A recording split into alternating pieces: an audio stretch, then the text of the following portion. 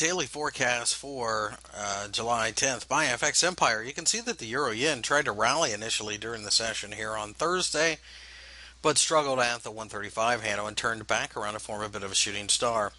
The shooting star, of course, is pretty negative, but at this point in time, it appears that the 133.50 level is offering support.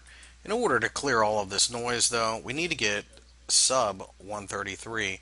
If we get below there, we're sellers as we think the market should head to 130. We need to see a supportive candle on the daily chart in order to start buying, which we do not have yet. So, as far as that's concerned, we're on the sidelines.